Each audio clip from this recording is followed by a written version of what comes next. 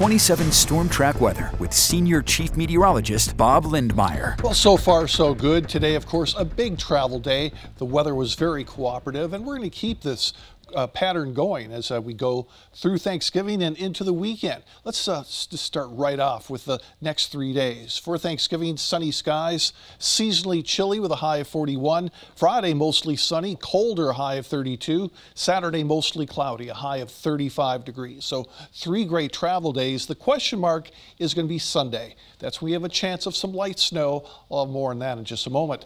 4-degree guarantee worked out today, 2 degrees off. Another $27 went in the pot. It's steadily growing, now up to $432.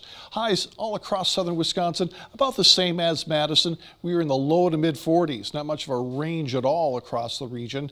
Meanwhile, off to the northwest, there's some cold air in Canada, as you might expect at this time of year.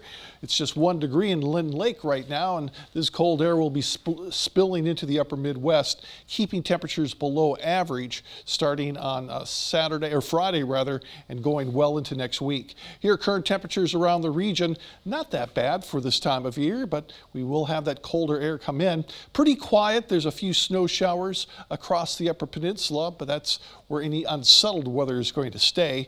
And we are going to shift into this colder pattern primarily because of the upper air wind flow, and it is going to shift more to the north. Here we are going through Friday, Saturday, Sunday, Monday. There's that northerly upper air wind pattern, which will bring that colder air in from Canada. The leading edge of the cool air is already starting to spill down. Here we have this frontal boundary now moving across central Wisconsin. All it will give us is partly cloudy skies tonight, no precipitation. Behind it, abundant sunshine, and it will be followed by colder temperatures as we go into the weekend. But it's going to be quiet. High pressure will give us plenty of sunshine for your Friday. And for Saturday, well, the high moves into the region, but it's going to be weak enough that we'll be under mostly cloudy skies for your Saturday, but it does look dry. There's that area of light snow that's going to be cutting across the central plains. That could clip southern Wisconsin on Sunday. We'll keep you updated on that possibility. In terms of temperatures, we will go from the low 30s to right around the 40-degree mark Thursday afternoon.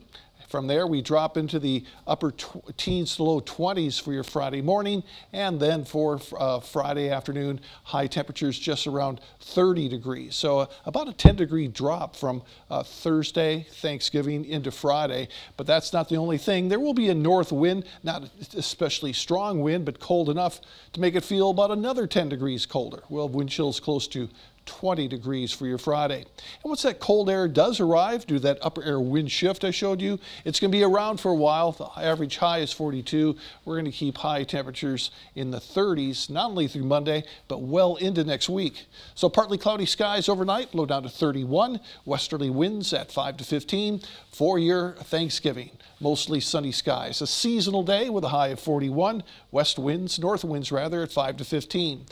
Mostly sunny Friday, high at a colder high of 32. Then Saturday, mostly cloudy, 35. There's that chance of snow. I'm going to give it about a 30% chance of some light snow, primarily Sunday morning. Then back to some dry weather Monday, Tuesday, and Wednesday of next week.